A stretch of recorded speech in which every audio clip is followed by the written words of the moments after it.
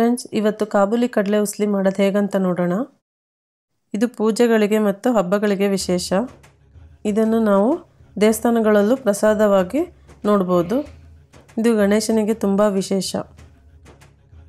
ಹಿಂದಿನ ದಿನ ಅರ್ಧ ಕಪ್ ಕಾಬೂಲಿ ಚೆನ್ನನ ಚೆನ್ನಾಗಿ ನೀರಿನಲ್ಲಿ ತೊಳ್ಕೊಬೇಕು.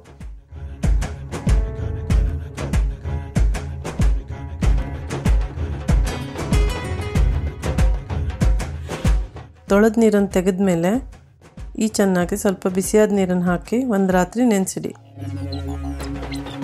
ಮಾರನೇ ದಿನ ಚೆನ್ನನ ಕುಕ್ಕರ್ಗೆ ಟ್ರಾನ್ಸ್ಫರ್ ಮಾಡಿ 15 ನಿಮಿಷ ಚೆನ್ನಾಗಿ ಬೇಯಿಸಿ ಅಥವಾ 10ರಿಂದ 12 ವಿಸಿಲ್ ಬರೆಸಿ. ಹೀಗೆ ಮಾಡೋದ್ರಿಂದ ಚೆನ್ನ ತುಂಬ ಚೆನ್ನಾಗಿ ಬೇಯುತ್ತೆ. ಒಂದು ಬಾಣಲೆಗೆ 2 ಟೇಬಲ್ ಸ್ಪೂನ್ ಎಣ್ಣೆ ಹಾಕಿ ಕಾಯಿಸಿ. ಎಣ್ಣೆ ಕಾದ್ಮೇಲೆ ಸಾಸಿವೆ ಹಾಕಿ. ಸಾಸಿವೆ ಸಿಡಿದ ಮೇಲೆ ಉದ್ದಿನಬೇಳೆ ಹಾಕಿ. 1ರಿಂದ 2 ಸಣ್ಣಕ್ಕೆ ಹೆಚ್ಚಿದ ಹಸಿಮೆಣಸು ಹಾಕಿ ಮಿಕ್ಸ್ ಮಾಡಿ.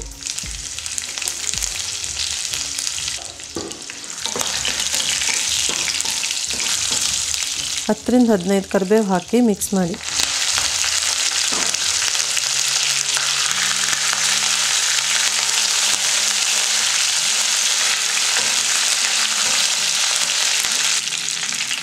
ಈಗ ಬೇಯಿಸಿದ ಕಾಬೂಲಿ ಚೆನ್ನ ಹಾಕಿ ಮಿಕ್ಸ್ ಮಾಡಿ.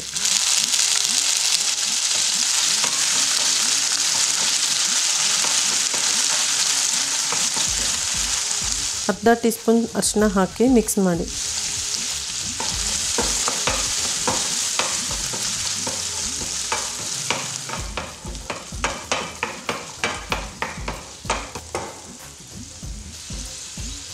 ಈಗ ರುಚಿಗೆ ತಕ್ಕಷ್ಟು ಉಪ್ಪು ಹಾಕಿ ಮಿಕ್ಸ್ ಮಾಡಿ.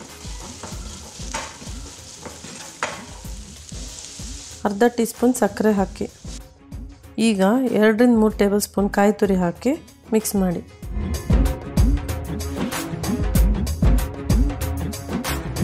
ಚೆನ್ನದಲ್ಲಿ ತುಂಬ ಪ್ರೋಟೀನ್ ಇರೋದ್ರಿಂದ ಯಾವಾಗಲೂ ಸೇವಿಸಿದ್ರೆ ಒಳ್ಳೆಯದು. ಮಧ್ಯಾಹ್ನ ಊಟಕ್ಕೆ ಒಂದು ಸೈಡ್ ಪದಾರ್ಥವಾಗಿ ಮಾಡ್ಕೊಂಡು ತಿನ್ಬೋದು.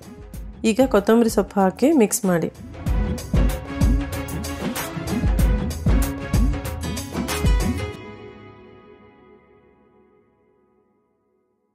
ಈಗ ಸ್ಟವ್ ಆಫ್ ಮಾಡೋಣ. ಅರ್ಧ ಟೀ ಸ್ಪೂನಷ್ಟು ಲಿಂಬೆ ರಸ ಹಾಕಿ ಮಿಕ್ಸ್ ಮಾಡಿ.